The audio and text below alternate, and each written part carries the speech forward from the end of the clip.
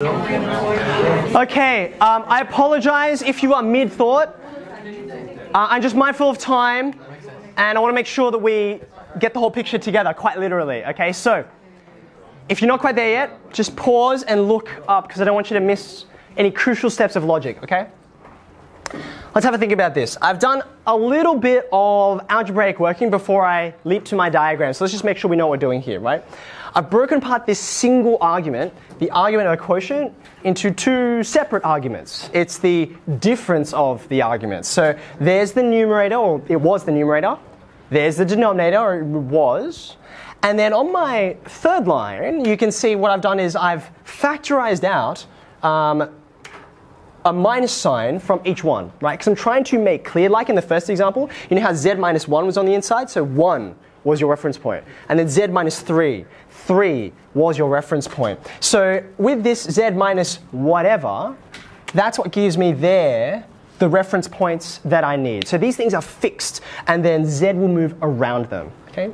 So now I am ready to start putting on my Argand diagram. Where is minus 2 plus I? I'm going to be over here in the second quadrant. Yeah? Now that we know in advance that these reference points are going to be hollow circles, I might as well plot them as hollow circles now. So I'm going to go ahead and put that one right there.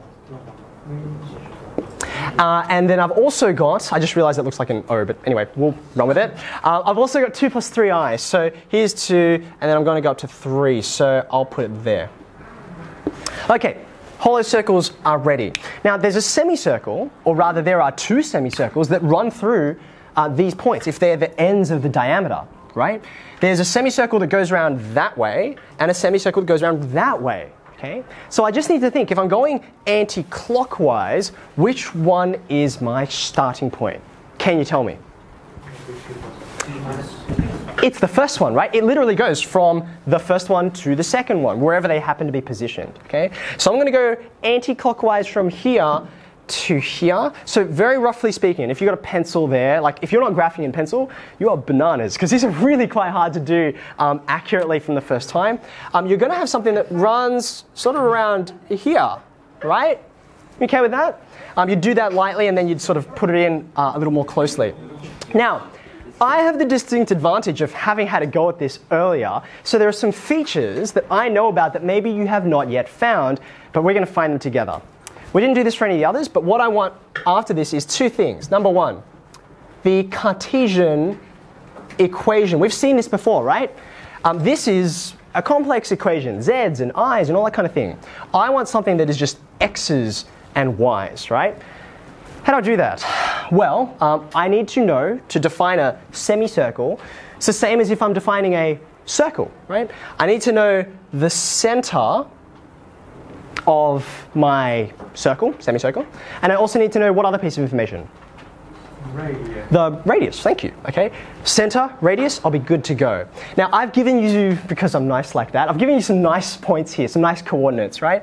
Because they're symmetrical about the imaginary axis, when you take the middle, that's why you're on the imaginary axis itself. So you know that's going to be 0 for the real component.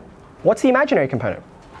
2i. It's going to be halfway between I and 3i, so yes, it is 2i. So I've got the center, that's good.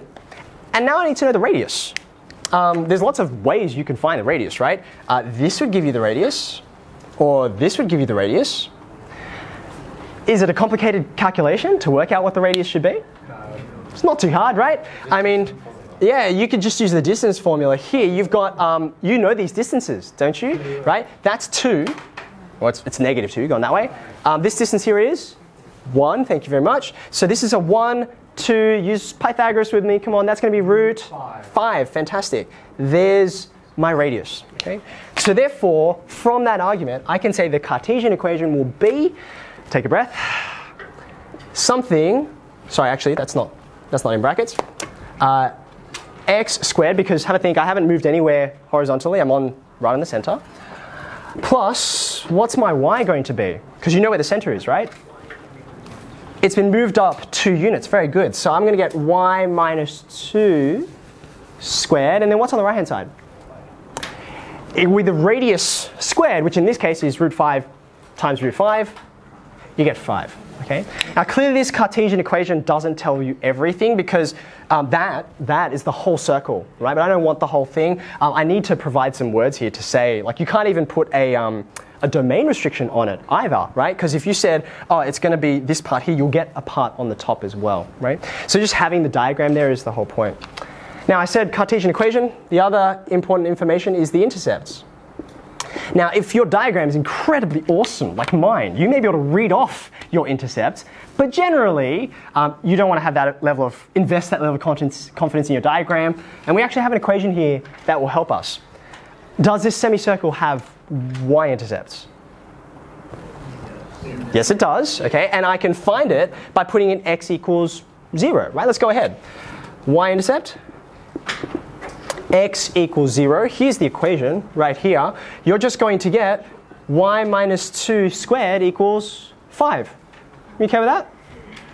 So y minus 2 is going to be equal to, I'm taking the square root, so plus minus square root of 5. And then you add 2 to both sides, which gives you this.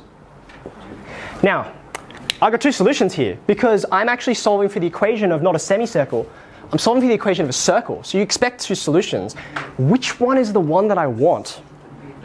It's got to be the negative one, right? Because it's lower. You can see from your diagram, right? So I would say, but y has to be less than 2. It's only got to be on the bottom side here, right? Y is less than 2. Therefore, y has to be 2 take away root 5. So that's my point down there. In fact, I'll go ahead and I'll mark that in.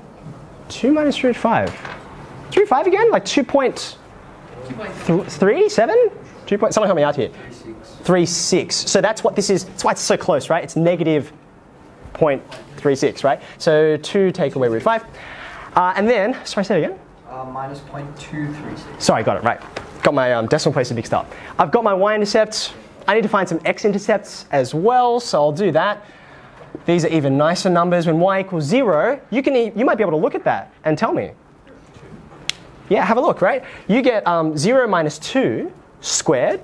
So this becomes x squared plus 4 equals 5.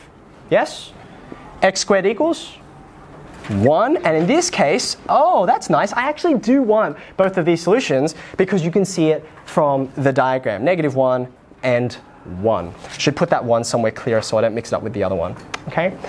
Now that I've got that all right, I actually need to fill this in. I put it dotted because I was not confident at the beginning, but I'm pretty happy with that. There's a semicircle I want.